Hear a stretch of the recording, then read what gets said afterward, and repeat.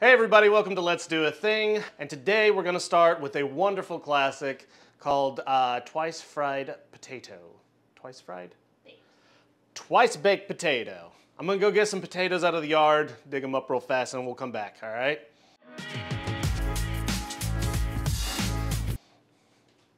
Don't tell anybody, they're right here.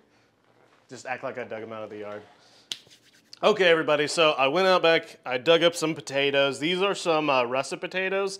You want a decent sized one. And I've got some neutral oil right here I'm just gonna coat these bad boys with. Well, while we do this, I've went ahead and set the oven to preheat to about 375, 400 degrees, which we're gonna bake this for 35 to 40 minutes, depending on your oven and if you're using convection or not. We're gonna rub this oil in. Make sure you massage it in, because you want this skin to get nice and crisp. Oh yeah, that's the stiffs. This is a neutral flavor oil, just you don't want to use something like olive oil because it has a low smoke point. And you'll know real fast when you put that in the oven for too long. All right, see, oiled up. I'm just gonna slam these in the oven, like I said, 40 minutes, and then we'll check them with the knife and see if they're tender enough. Okay, so our baked potatoes have been in there for about an hour. It took a little bit longer. These are pretty good sized baked potatoes. I've let them cool as well, so they're still hot and they're gonna be difficult to work with, but as you can see, I can hold it just fine. So what I'm gonna do is I'm going to cut off the tops, just like maybe the top quarter of this. Okay, there we go. So you can see all this nice soft bit exposed here. I'm gonna do that to every single one of them, but for the sake of the show, I'm just gonna show you with one. We're gonna go ahead and hollow out the inside into this bowl where we can mash it. And then we've got butter, sour cream, milk, some chives, bacon, and this is pepper jack cheese. If you don't like pepper jack cheese or you don't want it to be too hot, you can go ahead and put something else in, like Monterey Jack or something. As long as it's not too dry, you should be in good shape. And we're also gonna season it with some salt. So let's go ahead and start digging. Now, this should come out pretty easily. If it's giving you bad resistance, then your potato isn't done. You need to put it back in and continue to cook it.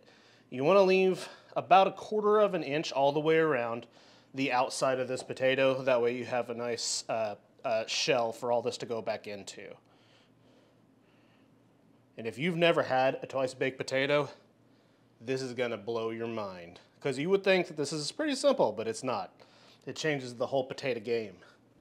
I remember back in the day when I used to bet on potatoes, this changed it all. You wanna make sure that you can just start to see the skin on the outside. Maybe a little more, yeah. So you can see here, still pretty warm actually, it's steaming, but I've hollowed out most of this. And it looks like a little shoe or a boat. This is the potato boat. Going across.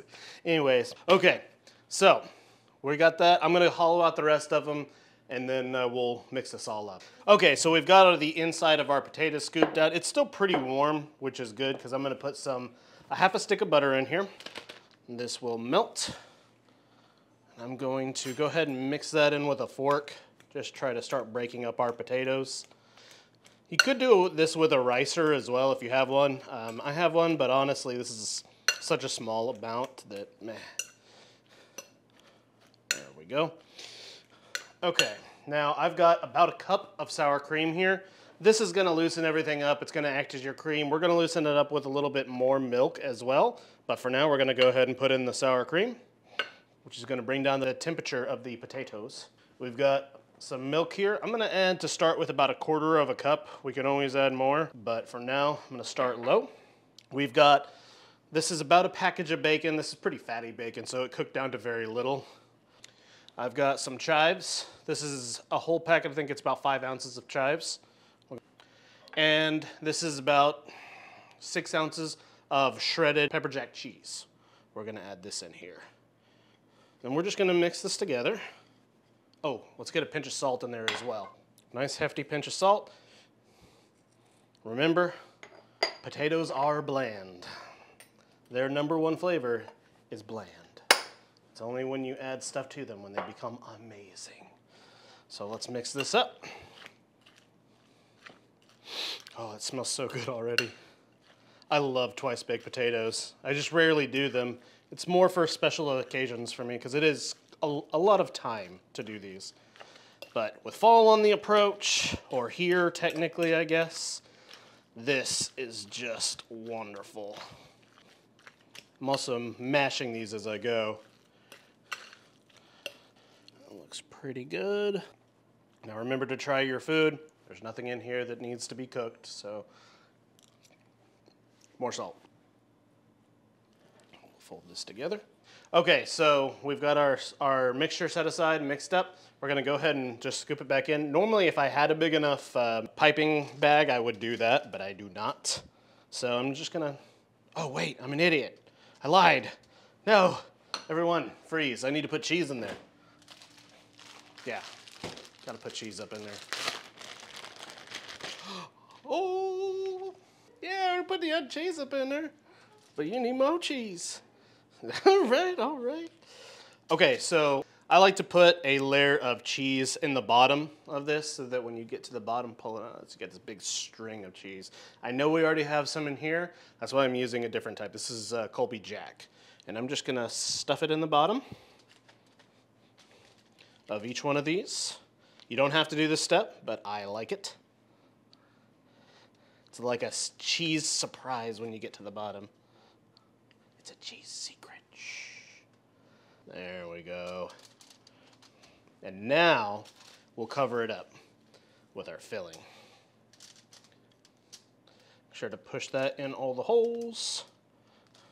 We're gonna pile it up really high too. Yeah. Something like that. If we have more at the end, we can top it up a little bit higher. We'll get the bases filled on all of these first to make sure we have plenty. Notice I'm starting with the front and the back first just to make sure there's no air pockets. Can't have no air pockets in twice baked potatoes. That'd be a crying shame. Okay, so we've got these ready to go. I'm gonna put them back in the oven for probably about 20 minutes. They actually don't need that long. We'll give it 25 just to be safe. Everything's already cooked. We're just making sure the cheese melts and the inside gets nice and hot. The outside will cover up with a nice crusty layer. It's gonna be wonderful. So, into the oven they go. Oh, that smells so good. Oh my God, okay. Okay, so these have been in the oven for about 30 minutes now. This is what they look like. They are beautiful. Oh my God. Now, I've got some Kashmiri chili powder. I know this isn't kicking around in everybody's cabinets. So if you want, you can use smoked paprika or just paprika, anything red. You could top it with a little sour cream, make sure it cools down first, and some more chives. However you want. I just like a little simple topping like this. This isn't really hot, it just tastes really good. It's a very floral chili. I'm gonna plate them up. Those are some girthy ones. Let's see if I can get this guy. Come on, play ball. Oh God, no. There we go. I mean, look at these beauties. Get in here, you look at these beauties. While I eat this off camera. Don't look over here. Real hot. Really hot. Really good. Oh my God. Holy crap, that's good. That's our episode for today. I really hope you enjoyed it. If you did enjoy it, please subscribe, like this video, share it. Check out our Instagram, Patreon, TikTok. We've got it all, and we're here for you. Until next time. Go do a thing.